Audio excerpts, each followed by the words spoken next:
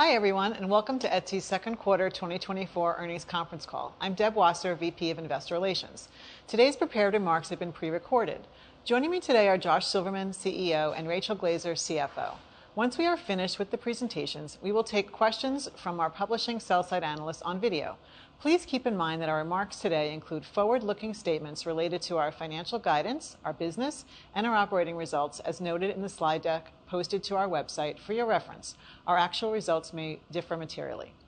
Forward-looking statements involve risks and uncertainties, some of which are described in today's earnings release and our most recent Form 10-Q, and which will be updated in future periodic reports that we file with the SEC. Any forward-looking statements that we may make on this call are based on our beliefs and assumptions today, and we disclaim any obligation to update them.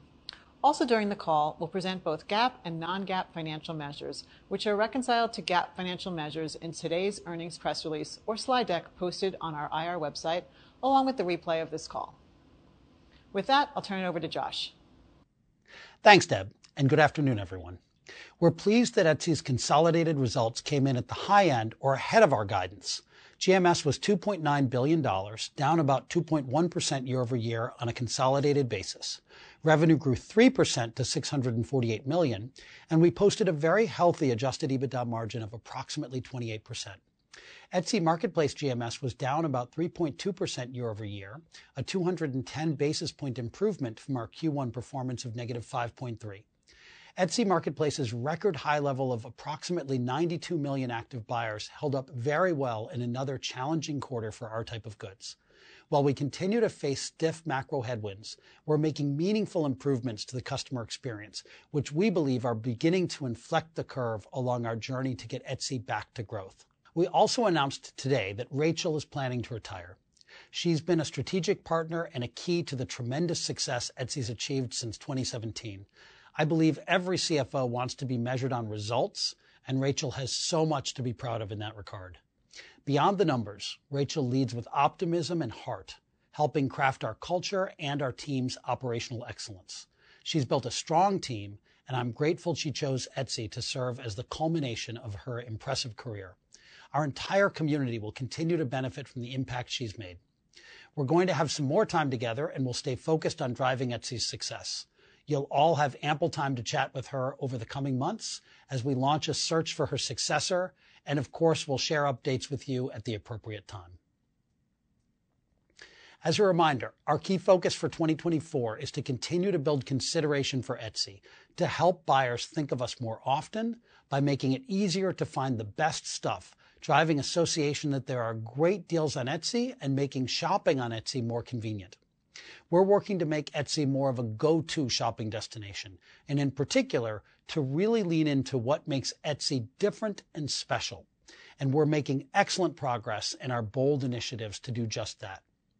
As you know, we've evolved our way of working in 2024 to shift some of our focus from building incrementally better customer experiences to investing in the creation of more big bang, truly engaging experiences and moments on-site and off. Since 2017, Etsy's operating model has been quite unique in that teams were tasked to bank GMS in a very disciplined way to drive valuable incremental improvements to the customer experience. This worked extremely well for us, and I believe has been a key contributor to our remarkable success, including being able to maintain a very large part of our extraordinary pandemic gains. Given our much larger scale and the increasingly crowded and promotional e-commerce landscape, we're now allocating a significant portion of our efforts to bold, integrated initiatives that combine product improvements and marketing in novel ways. We're working backwards from what great customer experiences look like and are laser focused on driving buyer engagement, not just conversion. I'm really excited to update you about how this new way of working is driving the success of several key 2024 initiatives, including in gifting, our work to highlight quality on Etsy, plans for our new Etsy Insider loyalty program, and work to make our Etsy app the center of our customer experience. Starting with gifting, which is proving to be a winning theme. Better on-site gifting experiences, combined with clear and engaging marketing initiatives for seasonal and evergreen gifting, and specific campaigns for product innovations such as our new gift teaser video messages, worked together to deliver excellent second quarter performance in this strategic investment area. Site-wide GMS for purchases identified as gifts grew 4% on a year-over-year basis and significantly outperformed the overall Etsy marketplace. Further, Etsy's gifting performance surpassed that of the pure-play competitors we've been tracking for benchmarking purposes, and our U.S. Mother's Day, Father's Day, and graduation performance meaningfully outpaced the NRF's forecasted performance for these events. Video gift teaser messages weren't our only product innovation in the second quarter. We launched gift lists and reminders, allowing you to track ideas you have for a loved one's special event, and then, of course, reminding you to make the purchase. And new occasion pages, curated for things like anniversaries, birthdays, and so on. In addition to GMS growth, we're utilizing monthly U.S. buyer surveys to gauge the impact of our gifting strategies, and this data shows a significant year-over-year increase in prompted consideration of Etsy for gifts. We're also tracking an increase in perceptions that Etsy makes it easy to find a great gift. Of course, gifting initiatives will remain front and center as we move into the all-important holiday season. Moving on to bold initiatives we're making in quality to ensure we highlight the very best of Etsy, differentiating ourselves in a sea of commoditized merchandise. We stand for keeping commerce human, and we have an enormous conviction that doing this in a way that no one else can is our most important competitive advantage, and that these initiatives represent a tremendous unlock for buyer consideration. We mentioned on our last call that we're using large language models and GenAI techniques to better understand both the shopping mission you're on, as well as our sellers' inventory along these 4 key focus areas: suppressing and removing items that violate our policy, up-ranking better quality listings in search and recommendations, and better curating and organizing our marketplace. I'm extremely proud to report on the fantastic progress our search team is making to move beyond our historical focus on solving for relevancy in search, when you know what you want and can't find it anywhere else, to new initiatives meant to also highlight the best of Etsy and feature the incredible diversity and uniqueness of our sellers' merchandise. In the past, our search algorithms ranked each listing individually based on likelihood to convert, which often resulted in buyers seeing far too many similar items rather than a more holistic set. Here's some powerful data. We roughly cut in half the percentage of searches where a high percentage of listings seen on page 1 are from a single seller. We reduced the percentage of searches that have 2 or more listings that may appear identical by over 70%. We're incredibly excited about what this might mean for future visitation as buyers see a more diverse and higher quality set of listings each time they visit Etsy. In addition to helping buyers, these initiatives also support our sellers, given how important it is that we nurture the best of Etsy across our seller base. Our latest search experiments resulted in approximately 70% of shops having more visibility in search, with the share of search impressions from small and medium shops increasing by nearly 30%. Later this summer, we'll empower sellers by giving them more agency and actionable insights than ever before into factors like listing quality and completeness that can impact how they show up in search. Connected to this work, and to further allow our sellers' unique items to shine, we've made some bold changes to our marketplace to reinforce who Etsy is, so that everyone who comes to Etsy understands why we're different and special. We know that people love what Etsy represents as a marketplace that offers original items made by real people, and that being a place that supports small businesses and offers original goods are Etsy's top drivers for consideration and relevance. Yet in the past, the label handmade was the default, applied to any listing which wasn't vintage or craft supply, even while our policies allow for the inclusion of items that were designed or personalized by the seller but not made with their own hands. This lack of distinction could be confusing for both buyers and sellers. So on July 9th, we announced a series of updates to our listing labels to be clearer about why items belong on Etsy and elevating the role of the seller in the making process. We've labeled virtually all of Etsy's listings along 4 creativity standards. 1, physical items made by a seller by hand or using personal or computerized tools. 2, items designed by a seller using their own designs, yet produced by a production partner. 3, hand-picked items, which can include vintage items, items from nature, and certain collections of items that a seller personally curated for sale. And 4, items sourced by a seller, specifically in the categories of craft supplies or party supplies, along with items that are personalized by the seller. We've already seen lots of love from our sellers related to these new standards, with overall high engagement and positive sentiment in our community spaces. Many sellers even amplified the news and shared the campaign on their social media channels. In the spirit of moving boldly, as we make these meaningful changes to highlight the quality, diversity, and differentiation of our sellers' most unique inventory, and feature the seller's role in the creation of each item, we simultaneously launched a 360-degree marketing campaign touching owned, earned, and paid channels to reinforce Etsy's quality, originality, and humanity. When you shop many of our competitors, you don't know who or where you're buying from.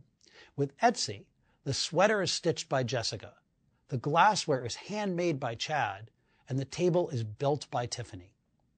Our new social creative tells a deeper story on the role of our sellers and their love for their craft.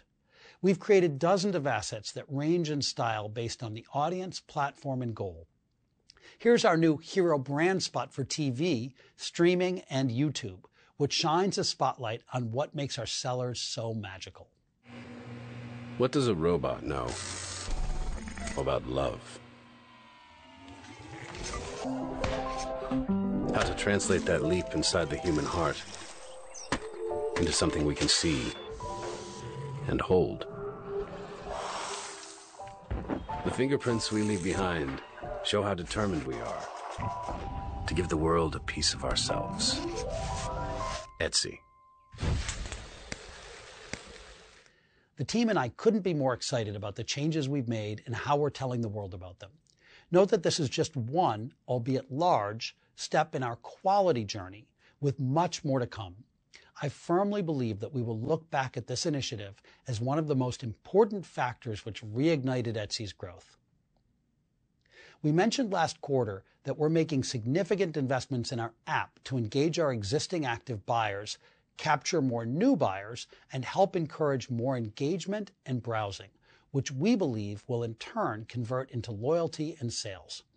Our app continues to lead both desktop and mobile web in terms of GMS growth and represented about 42% of the GMS in the second quarter, providing an excellent opportunity for low-cost, native traffic acquisition, particularly given it's our highest converting platform.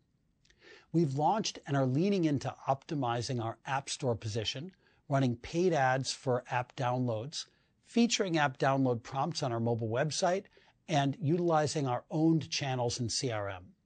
We're working to make the Etsy app our marquee customer experience, shifting most buyer usage to the app rather than mobile web or desktop, and drive frequency and engagement with lower intent shoppers who come just looking for ideas and inspiration, while continuing to convert buyers who are on a clear shopping mission.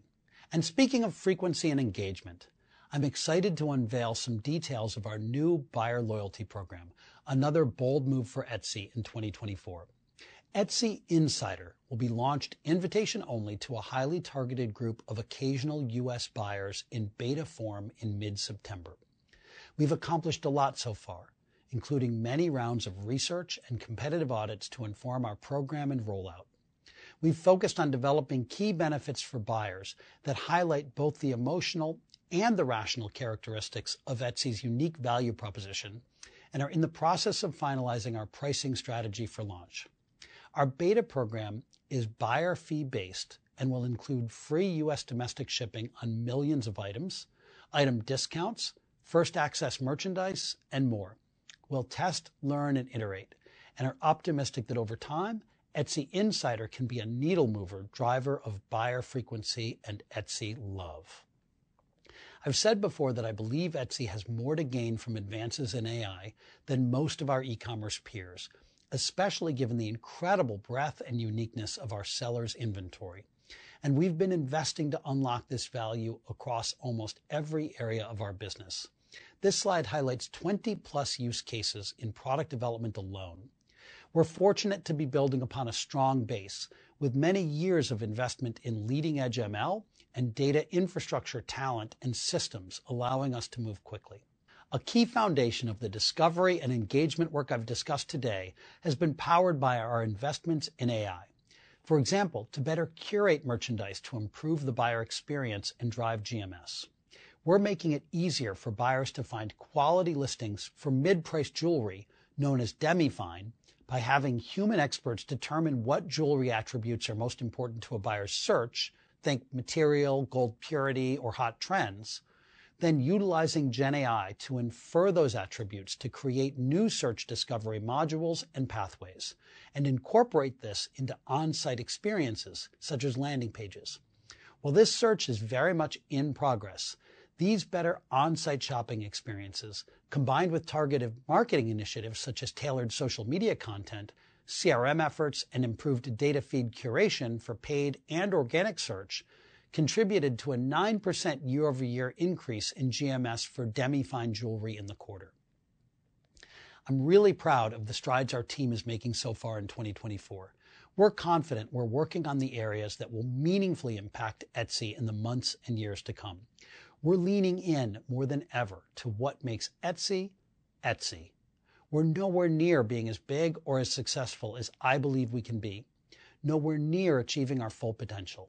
This is inspiring and motivating to us all. I'll now turn the call over to Rachel. Thanks, Josh, and thank you for joining our call.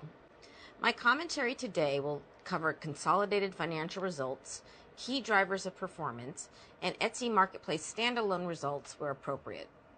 As a reminder, we divested Elo7 on August 10th, 2023, so please take that into consideration when you compare year-over-year consolidated results.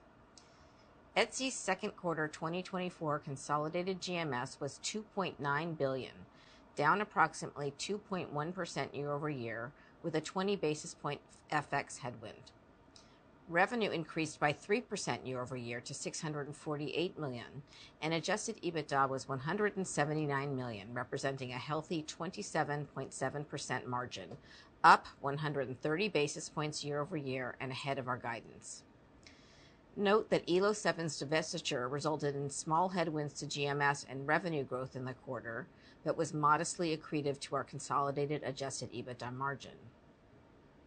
The Etsy Marketplace GMS continued to face ongoing headwinds from tough macroeconomic environment, yet results came in a bit better than we had anticipated, with the $2.5 billion in Etsy Marketplace GMS representing a 3.2% decline on a year-over-year basis, and better than the 5.3% decline in the first quarter. In addition, strong Depop performance contributed a nice tailwind to consolidated GMS. I'll cover Etsy Marketplace GMS performance in more detail later. Our consolidated year-over-year revenue growth of 3% can be attributed to solid growth in our marketplace revenue, which increased 3.8% year-over-year, primarily driven by payments and offsite ads. We continued to drive Etsy Payments expansion, with penetration of our payments platform now at about 98% of Etsy Marketplace GMS. We saw a nominal revenue increase from our new seller onboarding fee, which was rolled out in additional regions at the beginning of the second quarter. When combined with stronger trust and safety efforts, this new fee is helping to reduce fraudulent onboarding, protecting both our marketplace and existing sellers. Consolidated services revenue grew by 1%, led by higher Depop shipping label and ads revenue, as Depop continued to drive shipping label adoption and improve the visibility of boosted ads on their marketplace. For the core Etsy marketplace, ads revenue growth moderated during the quarter as we comped Q2 of 2023, which featured strong growth from significant product optimization efforts. Nevertheless, Etsy ads still saw modest year-over-year take rate expansion as we unlocked value for our sellers by refining our retrieval engines and ranking models to improve ad relevance. All in all, our consolidated take rate improved to 22%, above our guidance of approximately 21.6% and above the 20.9% reported in the same period last year. This strong performance is primarily the result of previously mentioned marketplace revenue growth. Our second quarter consolidated adjusted EBITDA margin was about 28%, ahead of our guidance and up 130 basis points from last year. We gained leverage year over year on employee costs and cost of revenue, which was partially offset by a higher level of performance marketing investment this quarter. Just a quick note, you may have noticed in our PR that our second quarter net income was impacted by a non-income tax expense for digital services tax ruling in Canada, effective the end of June and retroactive to 2022. While this did not have an impact on our adjusted EBITDA results, it did impact our GAAP, G&A, and consolidated net income. We continued to drive leverage within consolidated product development spend, which decreased 6% year over year to $114 million during the second quarter, primarily due to decreased employee compensation expense connected with our 2023 workforce reductions. You can see from the chart on the right that revenue per headcount for the Etsy marketplace continues to grow on a year-over-year basis and remains well above many of our peers, even those of significantly larger size and scale. Second quarter consolidated marketing spend increased 10% year over year to $183 million. Most of this increase can be attributed to the Etsy marketplace, where we leaned into ROI positive channels and expanded into mid-funnel and newer performance channels, particularly within paid social, which is the second largest performance channel behind PLA. The chart on the left shows how we have leaned further into paid social in the first half of this year, and we expect this trend will continue in the second half. Keep in mind that we believe that as we shift our mix towards paid social, this will support buyer retention and frequency more than new buyer acquisition, since a lot of our paid social advertising is retargeting existing buyers, and you see that reflected in the buyer metrics I'll outline shortly. In the second quarter, we also comped a period of lower investment in the prior year when testing across our performance channels temporarily reduced spend. As a reminder, revenue from our offsite ads program offsets more than a third of our performance marketing spend. Consolidated brand spend declined 26% year over year and 42% sequentially as we pulled back in this area following our significant Q1 2024 marketing investment to support the launch of Gift Mode. Let's move now to our Etsy Marketplace second quarter 2024 GMS and buyer metrics. We believe that the improved year-over-year GMS performance we saw versus our first quarter results can be attributed to two factors. First, about a third of the sequential acceleration can be attributed to tailwinds from the Easter holiday timing shift, which we noted was a headwind to our Q1 results. Second, we believe the initiatives we've been investing in this year drove the remaining portion of the sequential improvement, demonstrated in part by stronger Mother's and Father's Day purchases this year, despite ongoing macro pressure on consumer discretionary product spending. From a geographic perspective, our GMS, excluding U.S. domestic, declined slightly on a year-over-year basis, but improved about 120 basis points sequentially. We also saw some improved performance in a few of our categories, which, as you may recall, were all down on a year-over-year basis in Q1. You can see here that paper and party supplies was flat year-over-year, and toys and games grew. In addition, year-over-year trends improved in Q2 2024 versus Q1 2024 in 5 of 6 categories. We are pleased to report that Etsy Marketplace active buyers of approximately 91.5 million demonstrated continued resilience, growing 1% on a year-over-year basis and remaining roughly flat to the last quarter. Drilling down a bit, buyer metrics were a bit of a mixed bag. We reactivated over 6 million lapsed buyers in the quarter, up 8% year over year, and we added over 5 million new buyers. And while this metric is down 9% year over year, the decline moderated sequentially. Collectively, we added approximately 12 million new and reactivated buyers. Habitual buyers decreased by 3% year over year. However, our retention rate of habitual buyers was slightly better on a year-over-year basis.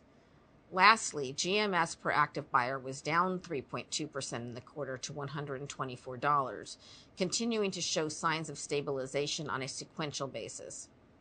In totality, we believe these metrics continue to indicate that Etsy remains highly relevant to tens of millions of consumers who come to us despite tight discretionary budgets, albeit spending a bit less because we fill a need like no one else. Depop continues to be a source of growth and opportunity in the re-commerce apparel sector. They delivered very strong year-over-year GMS growth, driven once again by the U.S. market. Depop removed selling fees for sellers based in the U.S. effective July 15th and introduced a small buyer marketplace fee, a change designed to empower sellers to earn more from their wardrobes, offer improved value and choice for buyers, and make it easier for people to take their first steps into secondhand. The evolved fee structure follows similar changes made in the UK market earlier this year. And turning to Reverb, they continue to outpace the performance of the musical instruments sector and gain share by highlighting affordable music gear across the experience. For example, Reverb launched the Reverb Outlet in June, which showcases new and like-new music gear sold at discounts of 20% or more from trusted and authorized retailers and brands. As of June 30th, we had $1.1 billion in cash, cash equivalents, and short and long-term investments. During the second quarter, we repurchased a total of $150 million in stock under our $1 billion June 2023 board-authorized repurchase program, of which approximately $416 million remained available as of June 30th. Our capital-light business model allowed us to deliver strong free cash flow this quarter of approximately $141 million. We also continued to convert approximately 90% of our adjusted EBITDA to free cash flow on a trailing 12-month basis. And you can see here how we have continued our commitment to return a significant portion of our free cash flow to shareholders through share repurchases into 2024. Turning to our outlook, we are pleased to have already seen a modest acceleration in consolidated GMS from the first quarter to the second quarter of 2024, ahead of what we expected in May.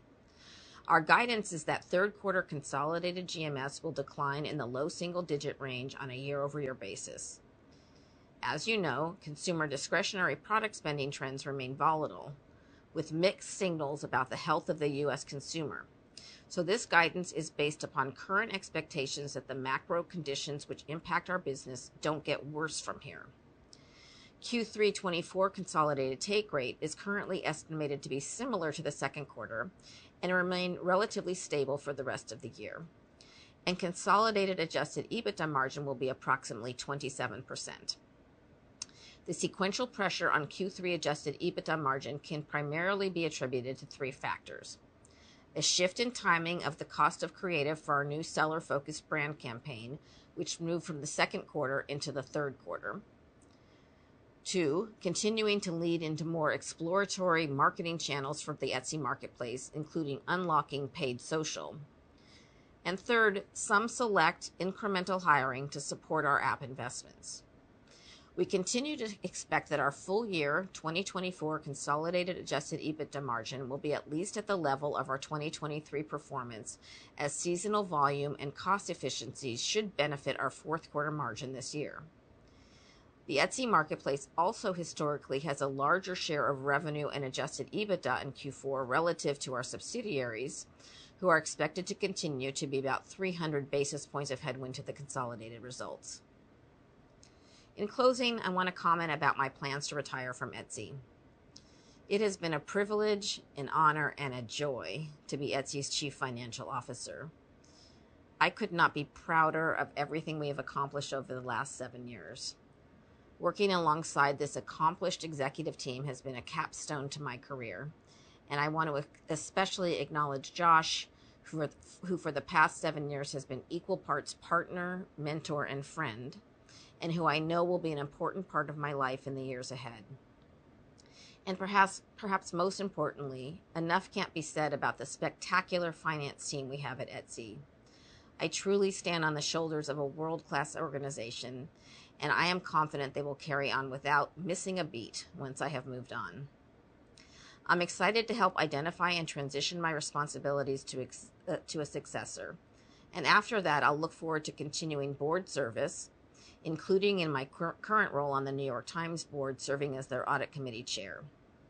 My husband and I are looking forward to more travel and maybe a little more downtime, but be assured I will remain a habitual Etsy buyer and a huge champion of the company. I'm confident Etsy can continue our ambitious strategy for sustainable, profitable growth and advance our mission of keeping commerce human. It's bittersweet to be saying these words, but know my colleagues will deliver outstanding product and experiences for our buyers and sellers. Thank you for your time today. I will now turn the call over to the operator to take your questions. At this time, if you would like to ask a question, please click on the raise hand button, which can be found on the black bar at the bottom of your screen. You may remove yourself from the queue at any time by lowering your hand. When it is your turn, you will receive a message on your screen asking to be promoted to a panelist. Please accept, and once your name has been called, you may unmute your video and audio and ask your question. If you do not accept, we will move on to the next analyst. As a reminder, we are allowing one question. If you have a follow-up question, you may raise your hand to rejoin the queue. We will now wait one moment to allow the queue to form. Thank you. Our first question will come from Jason Helfstein with Oppenheimer. You may now unmute your audio and video and ask your question.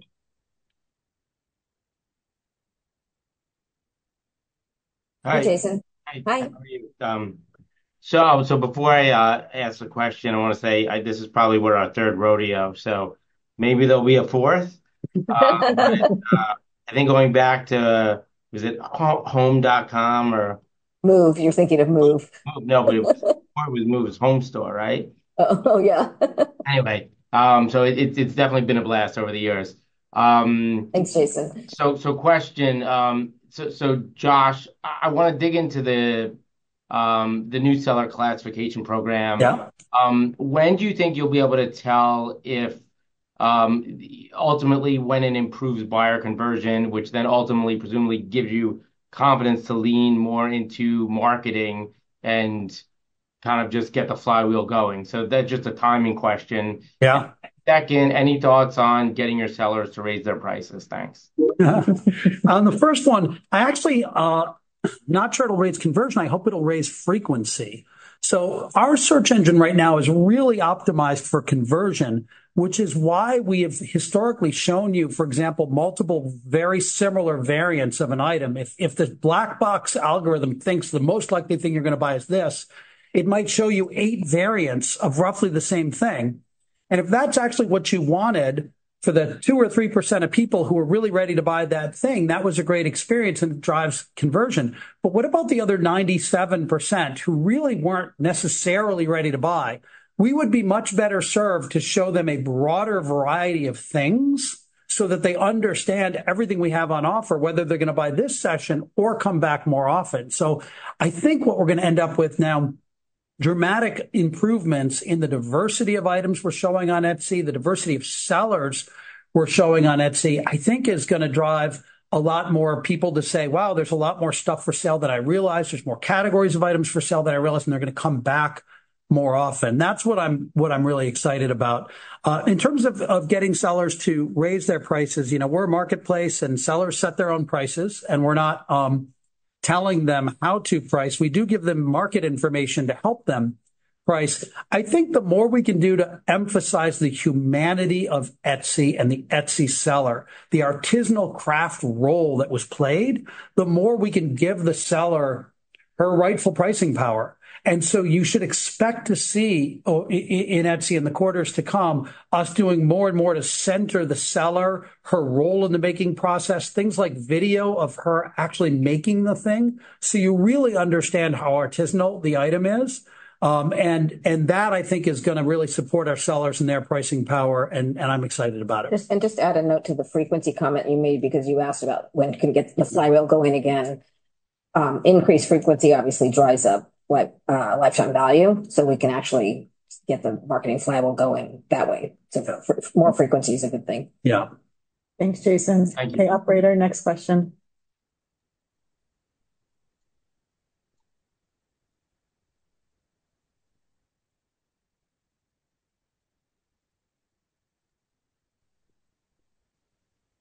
Our next question comes from Jian Lee with Evercore. You may unmute your audio and your video and ask your question. Okay, I think that's me. Sorry, guys. First, congrats, Rachel, on a really good run here. I just have a question on the shape of GMS growth recovery through the back half of the year. I guess like a couple of things, like how has macro changed versus 3 months ago? Has it gotten better or worse versus where you stood 3 months ago?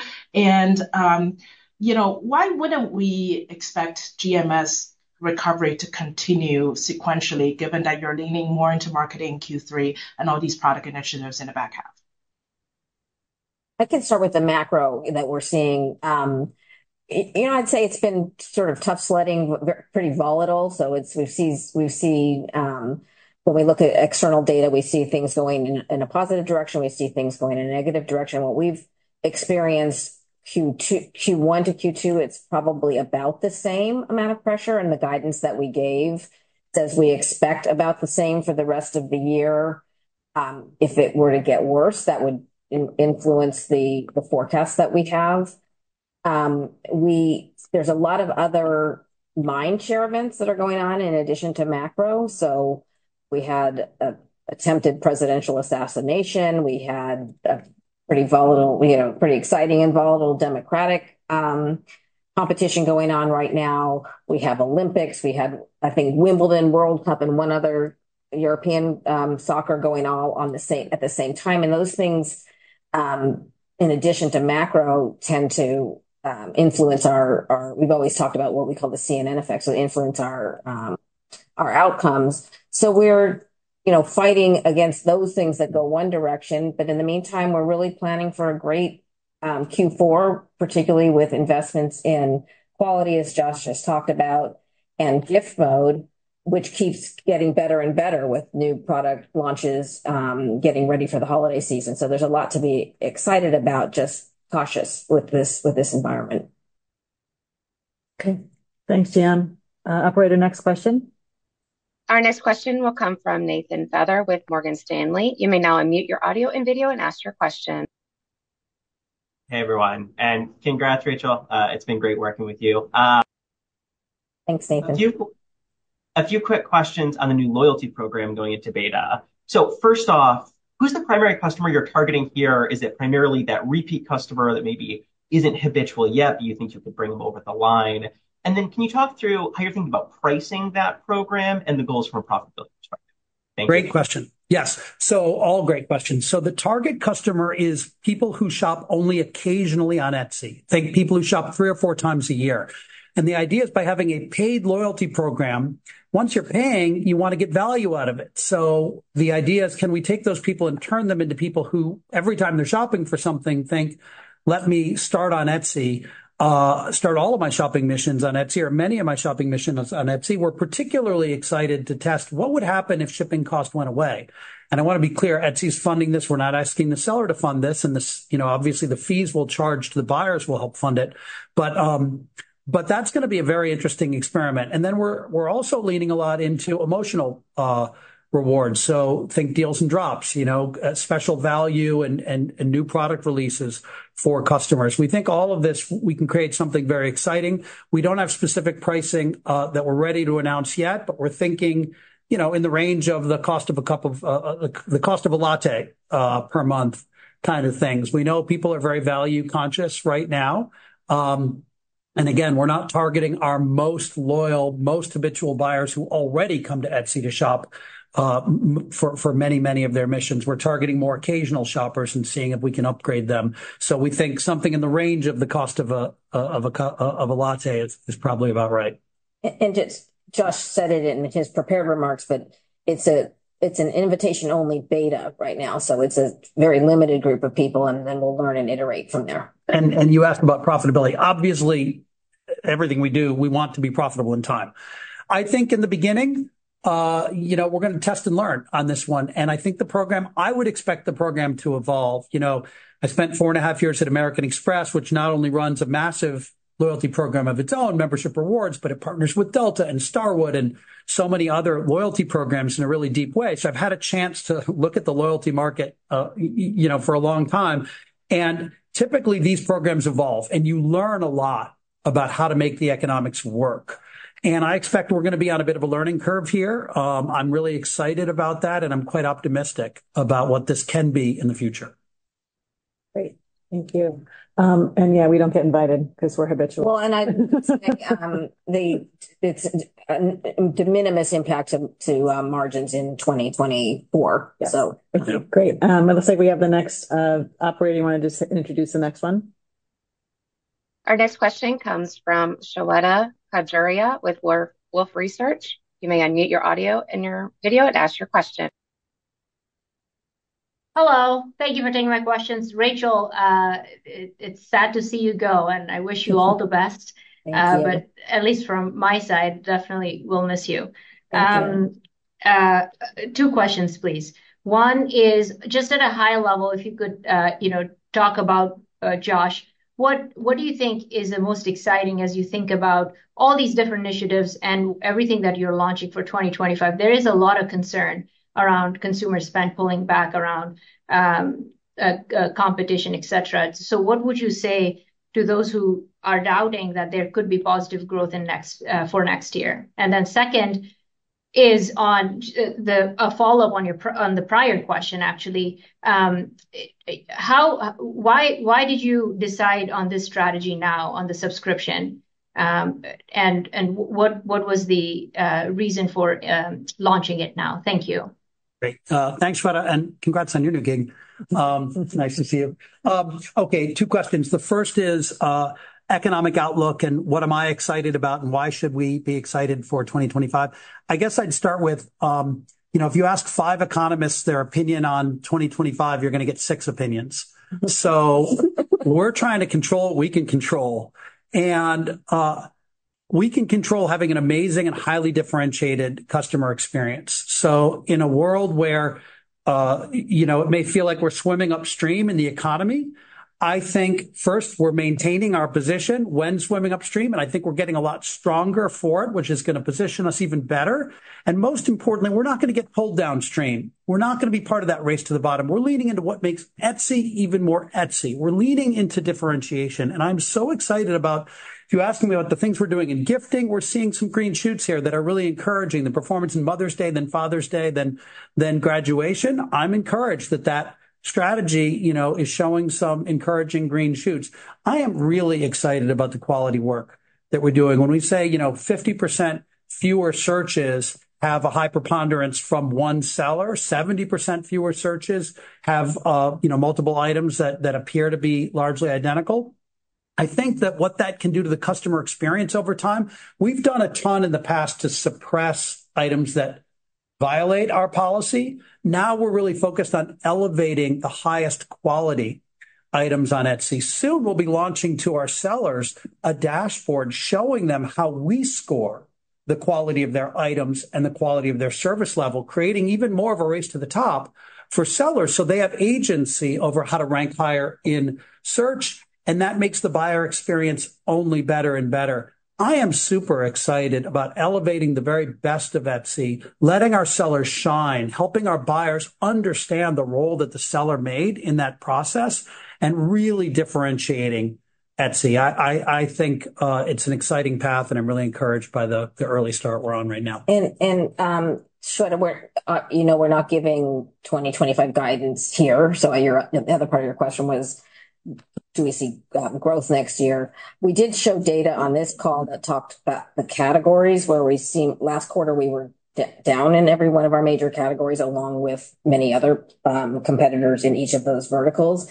This quarter, we saw improvement in all of those categories except for one, and 2 of them were actually flat and positive. So we're starting to see the green shoots that we want to see in the categories that are most important to us. I think there was a second question from Shweta, which was why loyalty now? Oh, why loyalty now? Yeah. Consideration is a huge focus for us. People love the experience when they're on Etsy, but they only think of us, very often, I think a way to think of Etsy is we're the place to go when you can't find it anywhere else.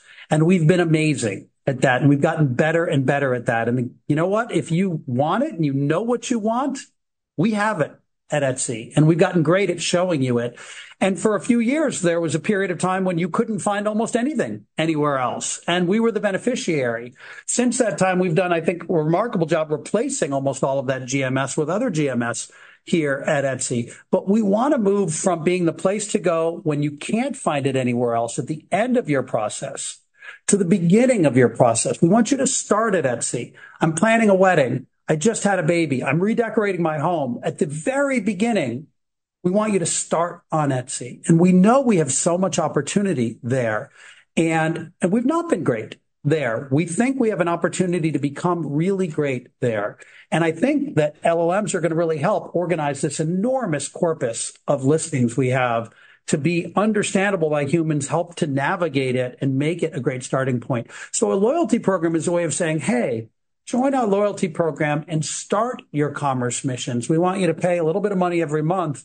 And now that you've made that commitment, we want you to think every time you're buying something online, why don't you start that mission on Etsy?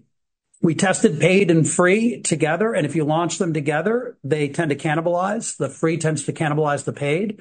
So we thought better to start with paid. Not saying we would never do a free. I'm saying we're going to evolve. We're going to test. But our consumer research suggested if you're going to test, best to start with a paid program. Great. Thank you. Operator, next question. Our next question will come from John Colantuoni with Jefferies. You may now unmute your audio and video and ask your question. Hi, thanks for the question. Just wanted to ask one on marketing. So on the performance marketing side, up 31%. I think that's the biggest increase since 2020. Given that that is currently significantly faster than the trajectory of GMS, just talk about what gives you confidence that once you recalibrate the trajectory of performance marketing to better balance growth and profitability, that you won't see a big pullback in GMS. Thanks. Can I start with, first of all, last year in Q2, we did pull back on marketing spend because we were running incrementality tests during that quarter. So the base was sort of not a normal base. So that's one of the reasons for the growth in this year's Q2 performance marketing spend. We also spent a bit of time talking about, we've been able to, and we've done this throughout, to test our way into new channels.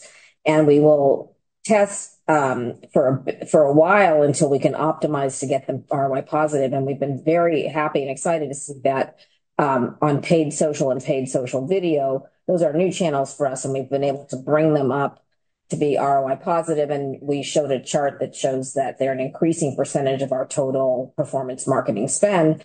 And that's not instead of PLAs and other existing channels, that's in addition. So we feel confident in those investments as well. And then the other things that we're testing is more markets outside of the U.S. where we've seen really positive growth in some of those countries that are non-core to our top 6. And so that's some of those are in the phase of incubating them and optimizing them to get them ROI positive, and some of them are actually producing at this point. Do you want to take the second part of his question? The second part, John, was how do we have confidence that those are, I guess, not be dilutive to margins over time? Yeah, I mean, we always have a lot of discipline on when we invest $1, are we getting, a meaningful return back all the way down the marginal return curve. What I'm encouraged by right now is we're starting to make progress on paid social. And I think that's really helpful for us. And it's an area that we want to lean in.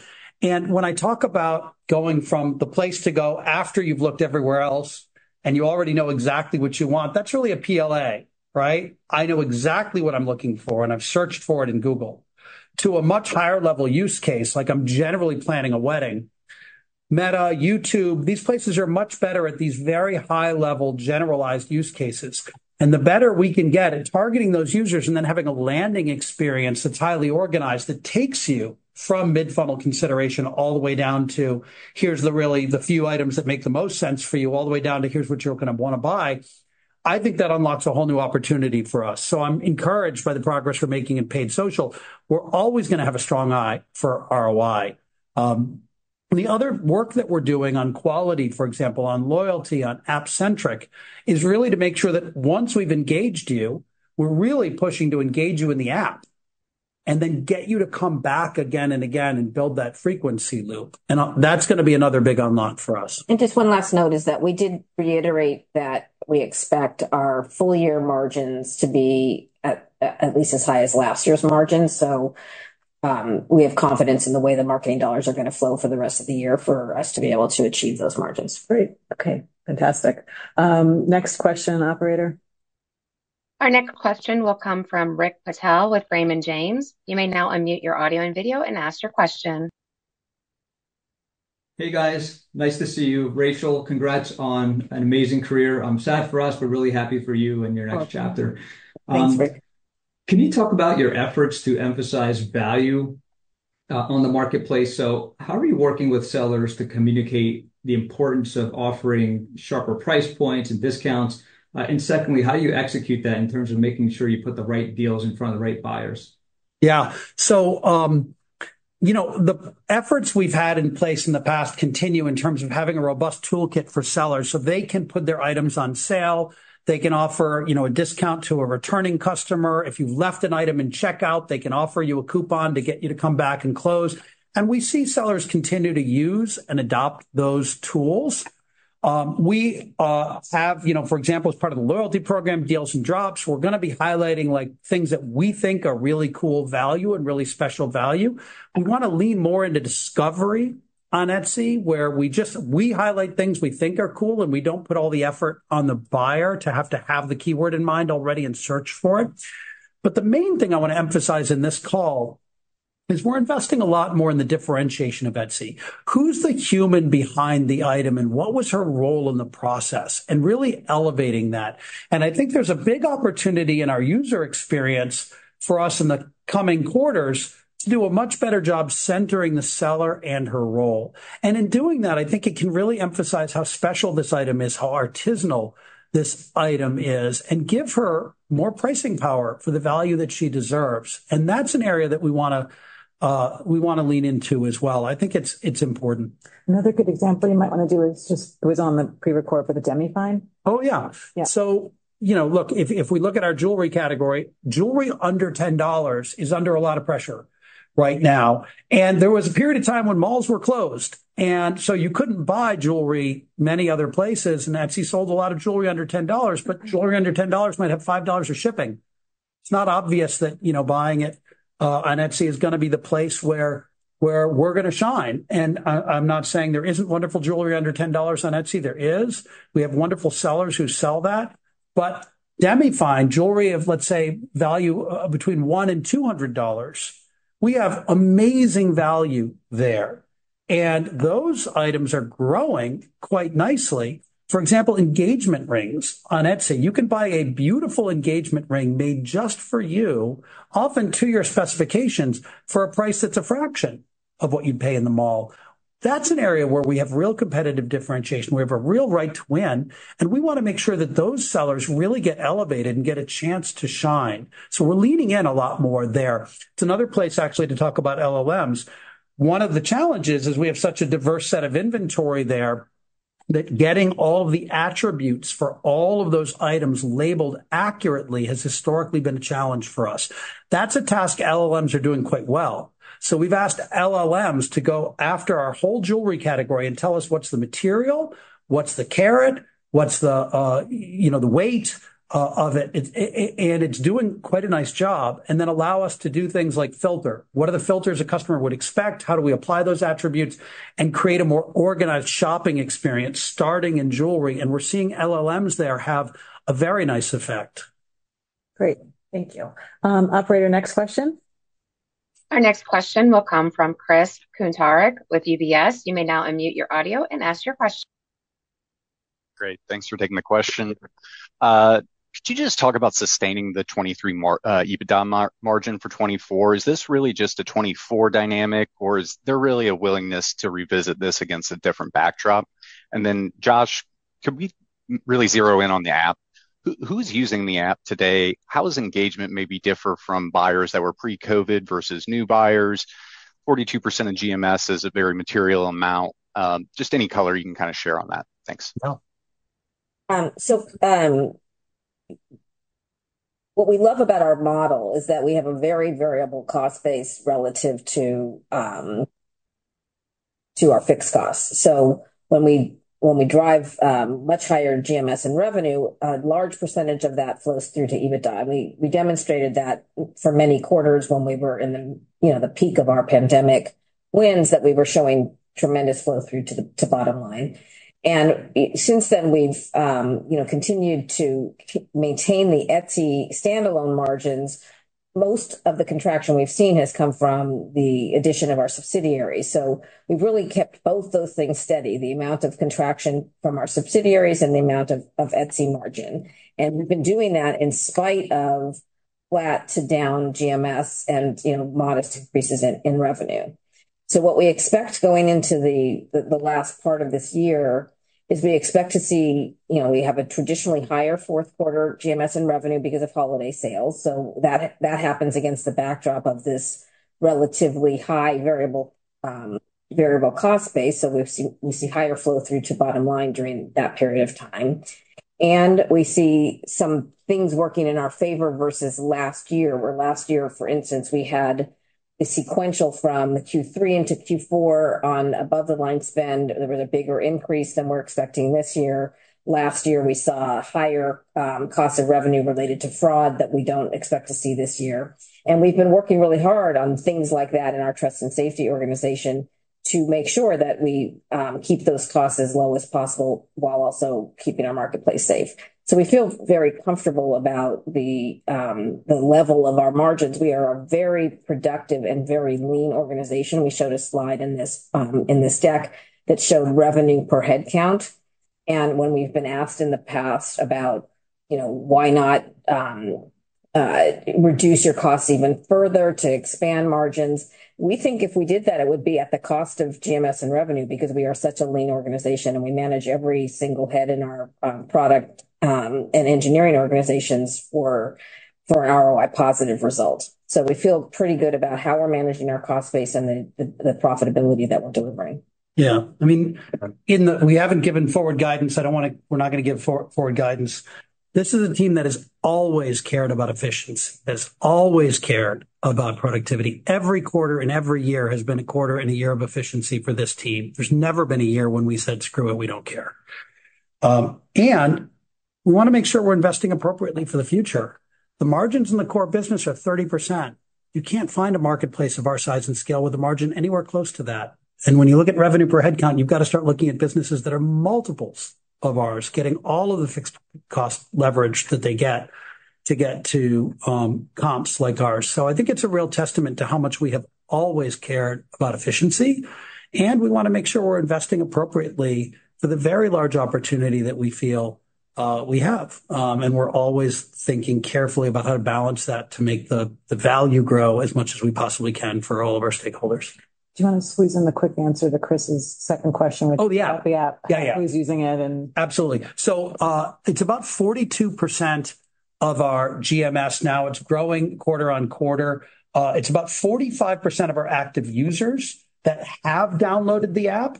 But when a user downloads the app, they start visiting us a lot more often, and their lifetime value goes up. In fact, the most lifetime value accretive thing you can do with a user is get them to download the app. It skews a little more young app users, but otherwise, we had thought for a long time that the only people who are willing to use the app are our most habitual users. We've been finding lately that many first-time users are downloading the app before they've even bought anything. So I think consumer behavior has really changed, and we have an opportunity to make the onboarding and the app the first place and the centerpiece of your app experience, where historically it's been a place that people have only been wanting to migrate once they've shopped on Etsy several times. I think that's very exciting for us. Okay, we are almost at time, but I'm going to let operator. Let's get one more question in. Our final question will come from Michael Morton with MoffettNathanson. You may unmute your audio and ask your question. Perfect. Thank you. Congrats again, Rachel. I hope you enjoy the time. Two quick questions, if I can. And one, Rachel, to follow up on your comment about fraud. You've highlighted that as a gross margin headwind, I believe, in the 10-K. So I was wondering if you could maybe quantify the effectiveness, right, of the onboarding speed bump and how that's been a lift to gross margins, and if it's something that we should expect going forward. And then my second question, I think maybe geared more towards Josh, and that's just talking maybe a little bit about the limiting factors for on-site ads. You've spoken that some sellers try to give you more money than you can allocate. Service revenue growth has decelerated, granted against tough comps, but just trying to think about the opportunity to grow that as a percentage of GMS, or if we're at some type of structural limitation to the ad load. Thank you again for those two questions. On the fraud, I think first I'll say I don't think we're ever done. And I think all large marketplaces and all businesses that have subscription models or take credit cards in any way, they're all experiencing the same thing. So I think we've done a very effective job of getting our fraud rate, which mostly results in us refunding buyers because a seller has promised to ship something that was fraudulent, but they never ship. Sometimes it results in chargebacks or other things. So the rate was very high in Q4 of last year. And what we learned is that these fraudsters lay in wait for the Q4 season, and then it becomes rampant. So we're, I think a lot more savvy than we were last year, and we've done multiple things. Seller onboarding fee was one of many things, and I think it's been modestly helpful. Did we give a stat? I'm sorry, I don't remember on the impact of the seller onboarding. But it's been modestly, additive to revenue, but that's not the main reason we did it. It was really to create that speed bump for sellers onboarding. But we've done many other things in the whole portfolio of getting very sophisticated in fraud, and it's allowed us to reduce the reserves that we put in place for fraud, what our fraud forecasts are have come down. So, we think we're in great shape for Q4, and, we're eyes, all hands on deck and eyes wide open for what may be coming. And on Etsy ads, the rate of ad growth slowed, but actually take rate still modestly expanded as a result of Etsy ads. So, I continue to think there's a lot of opportunity in Etsy ads. As we've shared before, most of the sellers big enough to be using Etsy ads are. Some of them are giving us more budget than we can use. Some of them are giving us less budget than we can use. So nudging some of them to give us bigger budget is a lever. The biggest lever continues to be picking the right ad to put in front of the right buyer, because that's the win-win-win. It makes the buyer experience better. It keeps the seller ROAS high. And that's something we're always very focused on, making sure the sellers get value for money on this advertising investment. And obviously it's great for shareholders. So we continue to get better at showing the right ad to the right buyer. And that's where we're going to continue to drive take rate up from the Etsy ads product. And I think there is still plenty of room for us to continue. Just as our search engine keeps getting better, it's very related to the ads search engine, which is also going to continue to get better. Great. Thank you. We went over by a few minutes, so I think we're going to call it. So I just want to close by saying again, Rachel, it's been a wonderful partnership. I know we're not done. We'll continue working together until the next CFO is seated. But as I told you privately, you have left large, small shoes to fill, and I'm really grateful for it. Thank you. And likewise, it's been just a joy to be here. She'll be here for a while, and we'll see you all. Yeah. So thank you all. Thank you. Take care. Good night. Thank you.